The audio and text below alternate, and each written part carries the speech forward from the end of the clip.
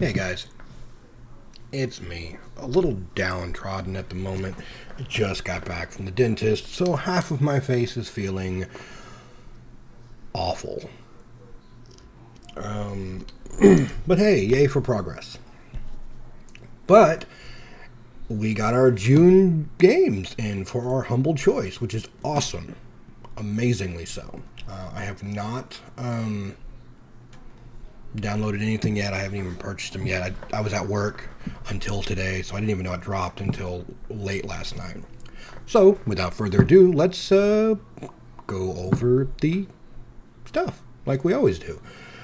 First game up is Civilization 6 Platinum Edition, which includes the game, DLC, and 2 expansions. I mean, come on, guys. Who doesn't know what Civilization is at this point? This game alone is enough for $10. And it's overly abundant for all the DLC and expansions. The game's great. The game's fantastic. Next up we have Secret Neighbor. I think I actually already own this game. Let me look at my library. Uh-oh, Wasteland 3's got an update. Let's see. I guess I don't have Secret Neighbor. I know I have Hello Neighbor, the other one, so I guess maybe I can go ahead and download that one. There's several downloads going on there. But if you don't know what Hello Neighbor is, it's a first-person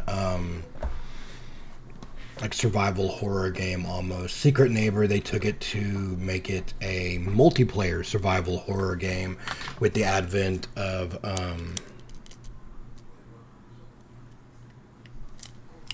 somebody broke a pen.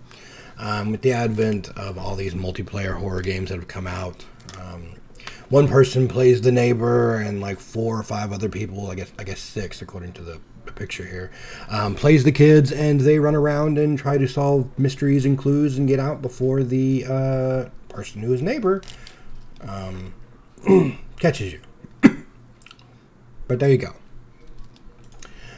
Stubbs a Zombie. Oh, this is the remaster, isn't it? That just came out a little bit ago? Yeah. Okay, Be the Zombie, kick ass and take brains. It's 1959 in the city of Punchbowl, PA, Pennsylvania, I believe, right? Maybe.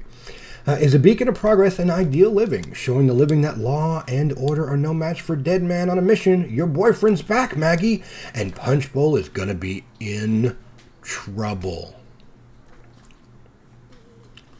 Basically, you are Stubbs a Zombie.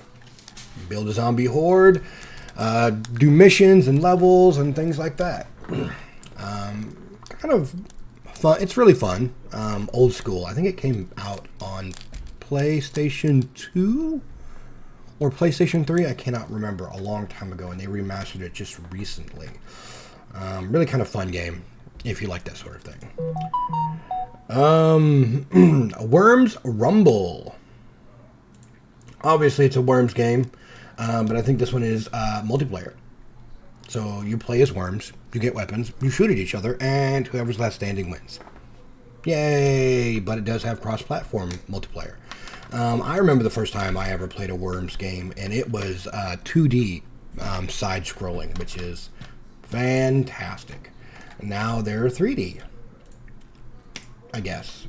And multiplayer Battle Royale games, I guess. But still your worms.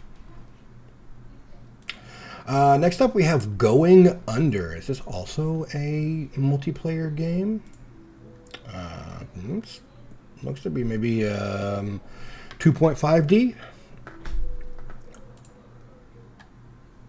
Oh, the numbing agent is starting to kick out. And now I'm in pain. Okay. Yeah, it looks like kind of like an adventure game. 2.5D. Oh no, maybe 3D. I don't know. Adventure game. Colorful characters. Let's see what it has to say. Going Under is a satirical dungeon crawler about exploring the cursed ruins of failed tech startups. Okay. As an unpaid intern in the dystopian city of Neo Cascadia, you'll wield office junk as weaponry as you make your way through the offbeat procedural dungeons beneath your company campus. That kind of sounds interesting. But yeah, it looks like a regular dungeon crawler now. Now that you look at some of this. The future is whack. You tell him, sister. Failed businesses no longer just cease to exist. They sink beneath the earth. Their employees are cursed to wander the halls for eternity as monsters. It's your duty to put these monsters out of their misery and repossess their assets so that your boss can afford a new car or something. It's usually the case, right?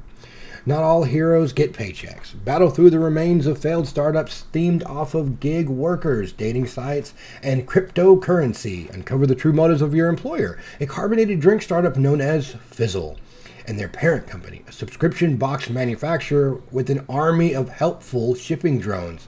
Make friends with your coworkers. Hire a freelance goblin. Date a slime. Invest in crypto. Set a rideshare on fire. Yes. That's really interesting. It's a very interesting concept for taking that sort of dungeon crawling and adding kind of like a modern motif. I'd try it out. I really would.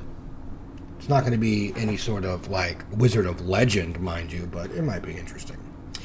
Alright, on to the next game. We have, Panzer Paladin. Side-scrolling, what is that, 8-bit? Metroidvania. That looks really interesting. Kind of like Shovel Knight, almost. Huh. Oh, alright, let's just look at the features.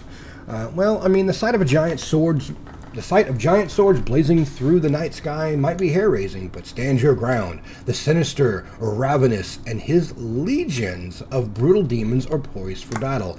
Even all the armies of the world can't stop them, but humanity has one final ace in the hole. Cutting-edge power armor called Paladin.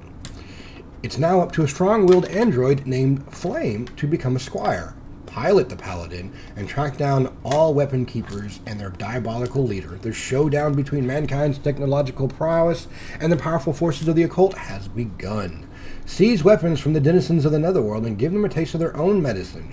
Oh, so it's kind of like Mega Man. Alright. Show them the power of cutting-edge technology fused with masterful swordplay. Slash, bash, and thrust your way through a series of mind-blowing levels around the world. All of it rendered in glorious 8-bit graphics. Hop in your Paladin and take up arms. So yeah, it's like Mega Man. Alright.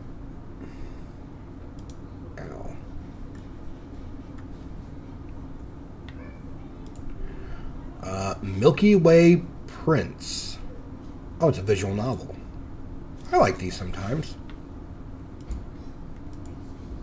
A visual novel about abusive relationship, idealism, and intimacy. I mean, yeah. Yeah. Yeah.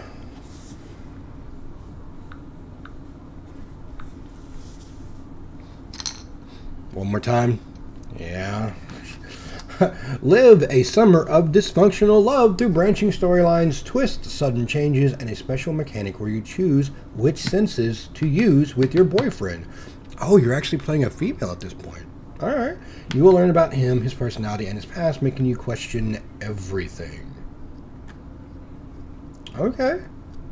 Semi-autobiographical dark romance story. That's sad.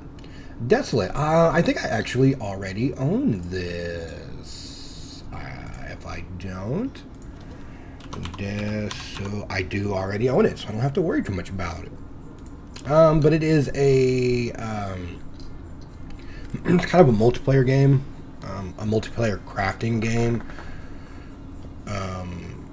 So I never really got into it because, as you know, I don't really have very many friends that play games with me. So you can play it one player, but you can get more people. But yeah, it's a survival game, explorer game, stuff like that you can do with a party of 4 people. I think it's like post-apocalyptic, which is not bad. But again, I don't have anybody to play with, so games like this I'm kind of like, meh. Next up, we have Inkenfell. Oh, I think I have actually heard of this. I think it's like kind of an old school style RPG. Yeah, a turn-based tactical RPG about a group of troublesome magic students. Use timing mechanics to power your spells and block artifacts. Explore the twisted halls of vast magic school, fight challenging monsters and bosses, find tons of hidden treasure, and uncover dark secrets never meant to be found. That sounds awesome. 48 unique spells. Blast your enemies, knock them back, poison them, or heal and buff your allies. There is no MP. Spells are about skill and strategy, each with its own timing to master. Huh. And there's cats. Everywhere. I mean, if I was a cat person. Interesting. This might be something I would play. Next up, we have Paw. Paw. Okay. Paw is a 2D side-scroller beat-em-up game. You play as part of the Resistance in their effort to bring down the king. Hack and slash your way to victory and beat all your enemies into pulps. And I guess you are dogs. Alright. And it is multiplayer. Side-scrolling beat-em-up with multiplayer. Okay. Play single-player local co-op for up to 4 players. Level up your character. Unlock new combos. Loot and equip new weapons. Hire a companion to help you in battle. Ride your mount into battle. So, yeah.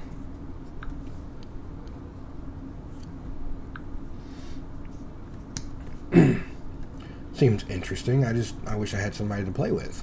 Maybe I can get Scarlett to play and we can show you what this game is all about. Next up, we have Effie. Interesting title. It's a racing game. Effie is a 3D action platformer game that combines classic elements from the genre, such as combat, platforming, and puzzles, with the exploration of an expanded world. Live in a unique fantasy adventure, free the cities from a powerful and dark evil, and relive the look and feel of old-school video games. Alright, looks like he's using a shield there.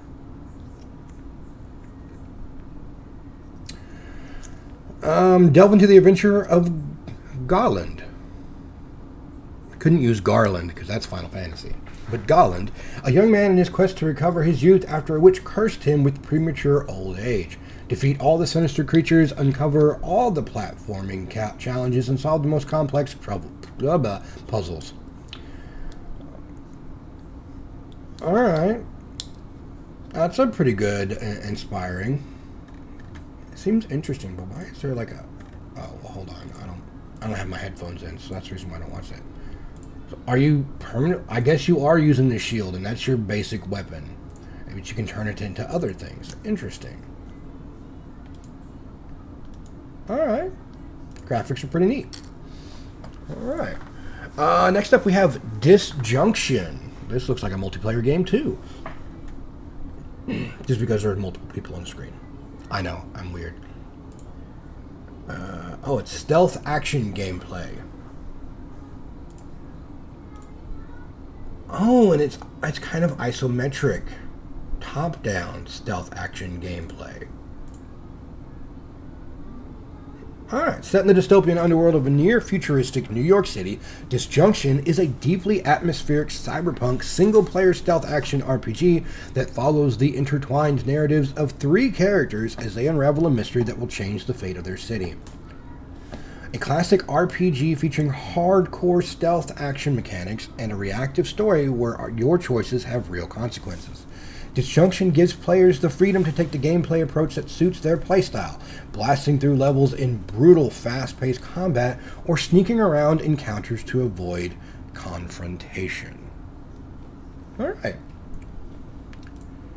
And then we are back to Civilization 6. Those are our games. There are not a lot of like big standout games of this month, which is fine. Sometimes it's not always going to be standout games. Some of the interesting games that I will probably play will be Stubbs, Going Under, Inkenfell.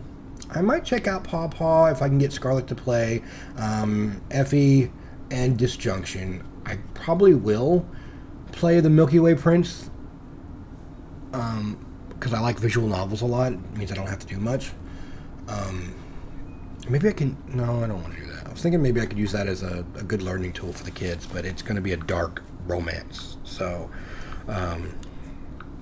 that may not be wise.